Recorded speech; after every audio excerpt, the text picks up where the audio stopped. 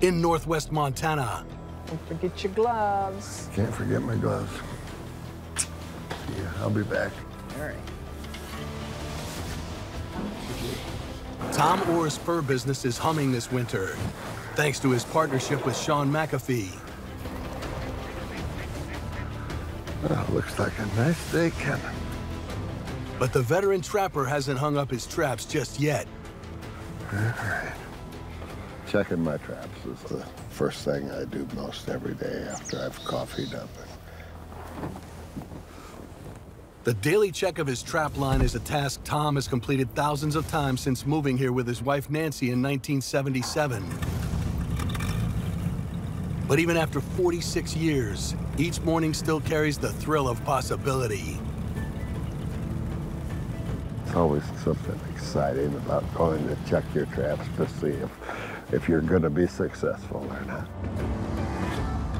To think that in a couple of weeks I'll be turning 80. I'm still tickled that I can do what I do, you know? I've been trapping these ponds for years. This is one of the places where I catch most of my beaver. With an ample supply of wood that beaver feed on, like willow and poplar, colonies in the Yak Valley multiply quickly. All right, go check some traps. The fur is prime in the winter and fetches top dollar.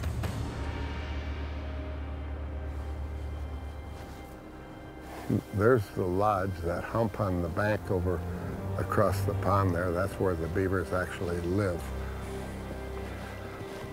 But since beaver are not as active in the cold, they're harder to catch. When it gets real cold like this, they stay pretty close to the den.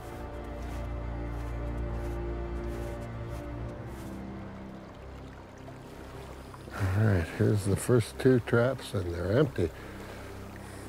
I'm pretty used to seeing lots of empty sets because that's what trap it is.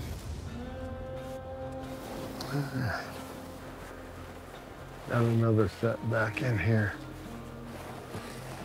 Hey, we got one. Today, Tom's hit a career high. This is one of the biggest beavers I think I've ever caught. I bet it's 55 pounds. They're not often that big, so it was exciting to see. All right.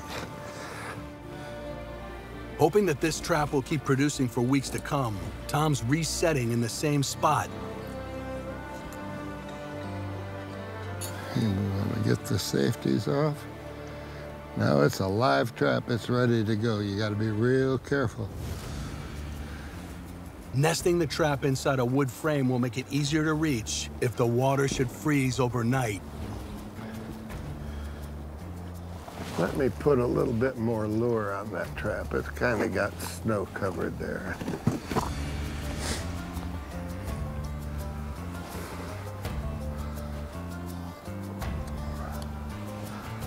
This is the caster lure that I use. Beavers have a gland in their belly, and they mark their territory by coming up on the land and excreting a little bit of that beaver caster onto the bank. That's how they tell other beavers that this is already occupied. It's one of the best ways to catch beavers because they're just so attracted to it.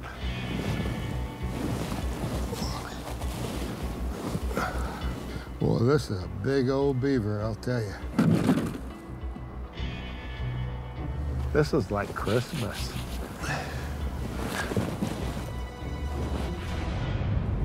Even in deepest winter, Montana's Yak Valley teems with wildlife. We got another trap or two to check yet. And Tom's doubling down on everything he can possibly catch at this time of year. When you're water trapping like that, you're also in the weasel environment because they hang around the water a lot too. So you might as well have a few traps out for them at the same time. You got nothing here. He's set 10 traps in all, and so far has just one prize. Got another set back in here. But even though most are coming up empty today, there's always tomorrow. I've slowed down, I guess, quite a bit, really, when you think of what I was doing 20 years ago. But yet, I'm pretty happy with the life that we live. Who could ask for more than that, you know? It's been a long time. Been living here for 45 years doing this trapping thing. And I love doing this stuff, so I'm gonna try to keep doing it for as long as I can. And I've got a 80-year-old birthday coming up. I'm gonna be 80 years old. Time really flies when you're having fun.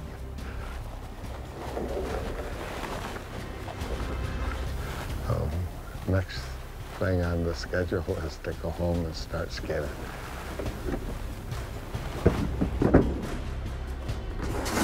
All right.